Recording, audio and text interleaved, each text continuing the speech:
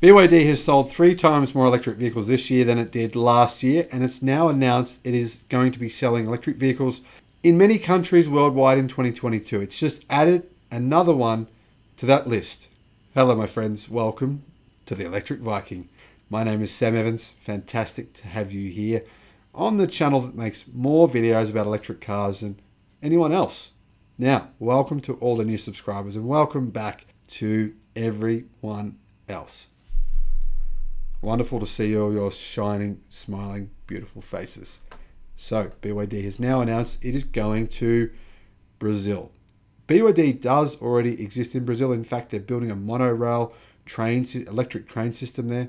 Pretty impressive. I made a video about that, I don't know, but maybe about 4 or 5 months ago. I'll put a link in the description to that video.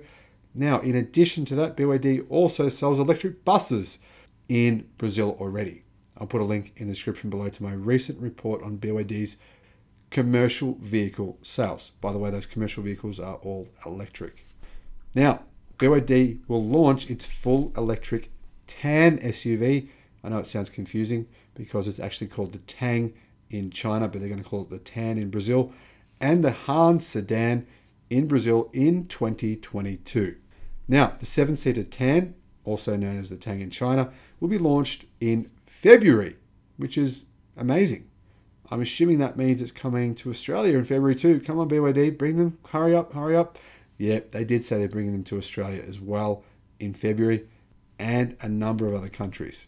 They're already on sale right now in Norway, where quite a few people have already bought them. Now, the Han, which is a very popular sedan in China, is expected to hit showrooms in May. Now, the Tang has 517 horsepower, runs on an 86.4 kilowatt-hour lithium iron phosphate blade battery, and it has 505 kilometers of NEDC range. Meanwhile, the Han has 494 horsepower. It runs on a 76.9 kilowatt-hour battery, lithium iron phosphate blade battery, by the way.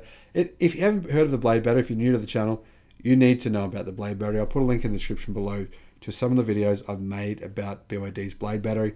It is a game changer. Now, the Han, because it's a sedan, it's a bit lighter, it's a bit lower, a bit more aerodynamic, will have a range of 550 kilometers on the NEDC cycle. Prices.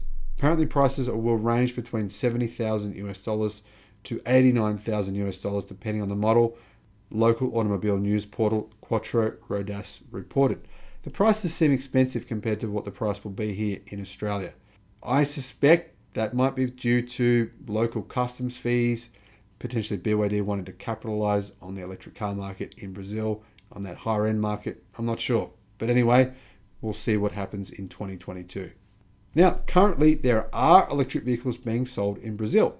The best selling of those in 2021 were the Porsche Taycan, the Nissan Leaf, the Audi e-tron, the Mini Cooper, and the BMW i3. Brazil has approximately 73,000 electric cars on its streets right now. So more good news if you're a BYD investor, more good news if you like electric cars and you prefer not to keep on burning oil, which is just not really sustainable in the long term, is it? Thanks for watching the channel. Look forward to seeing you again on the next one. Bye-bye.